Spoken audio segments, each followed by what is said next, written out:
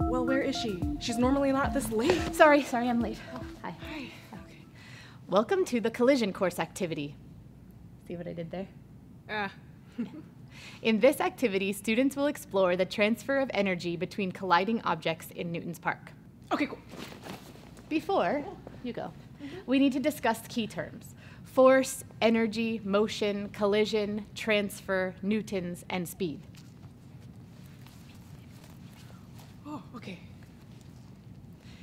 Students will open the collision course activity and follow the prompts to predict, conduct, and document observations in a series of experiments with bowling balls.